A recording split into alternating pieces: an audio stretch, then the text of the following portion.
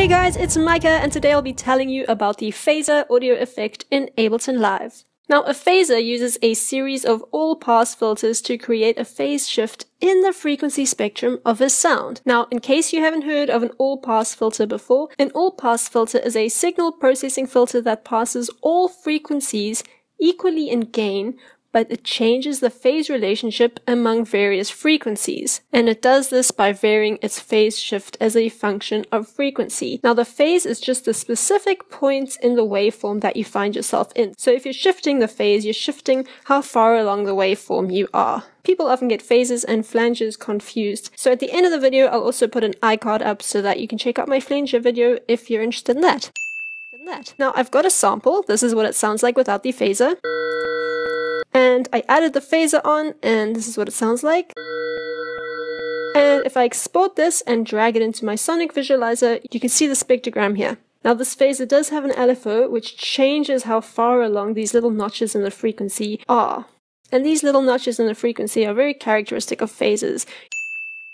Now let's jump right into the controls. The pulse control over here creates notches in the frequency spectrum. The pulse control can work with the feedback control at the bottom here under your graphic display to invert the waveform and convert these notches into peaks, or poles if you'd rather call it that.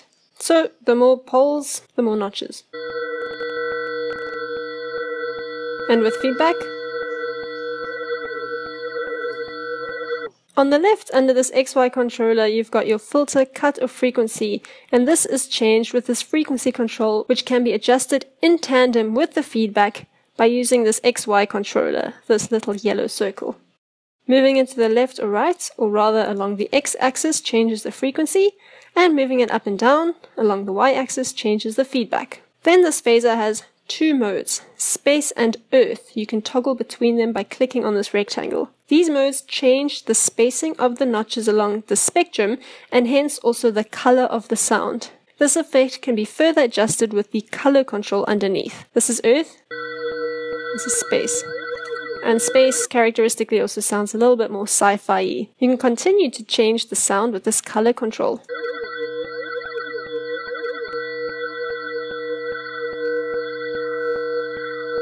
Your dry wet knob just adjusts the ratio between your dry unaffected signal and your wet phased signal. Then we've dealt with this XY controller, your frequency and your feedback, and now we get to our envelope. Now this envelope section makes periodic control of this filter frequency possible. You can increase or decrease the envelope amount, or you can invert the shape if you go into negative values. So in the middle you've got 0. To the left is negative and to the right is positive. Together with this envelope, you can adjust your attack and release controls to define the envelope shape. So let's give a gradual envelope with a quick release.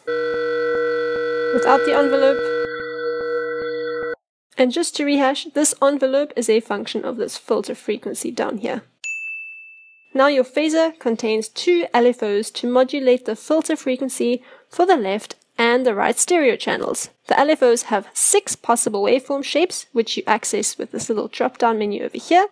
This down here is your sample and hold, which is the S and H in your title. And you can determine the amount of LFO you want with this knob. At 0%, you don't have any LFO. Then you've got your rate control. You can either sync up the rates of this LFO with your song tempo. To do that, you need to click on this little semiquaver icon. Now the rate will be in terms of beats, so 16th notes, half notes, and so forth. And in sync mode, you can change the phase as well as the offset.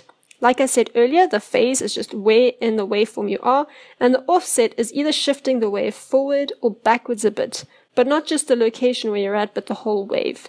And then if you don't want it synced to your song tempo, you can change it to hertz, in which case your rate will be in hertz, and you've got phase or spin, depending on which of these two icons you've pushed.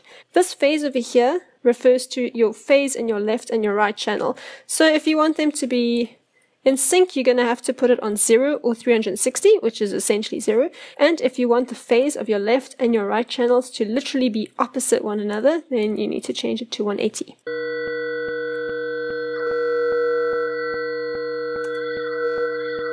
Compare that to no phase.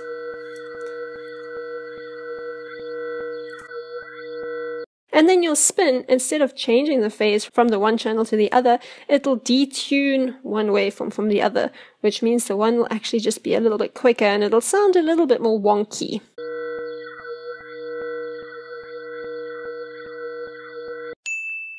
You can use the phaser to increase the stereo movement in any of your track and add a little bit of depth to it. You can add a phaser onto things like guitars to actually shift them to the sides to make, say, room for your vocals, if that's the kind of music you're making. You can use a phaser to thicken up a lead guitar's signal, or you can use it in sound design if you want to create some really weird, interesting sounds. If you're into that sort of thing, I also suggest you check out the grain delay video, which has some really great applications in sound design. I'll link that in the iCard, as well as the Flanger video that I mentioned earlier. So, thanks for watching, and I will see you soon in the next one.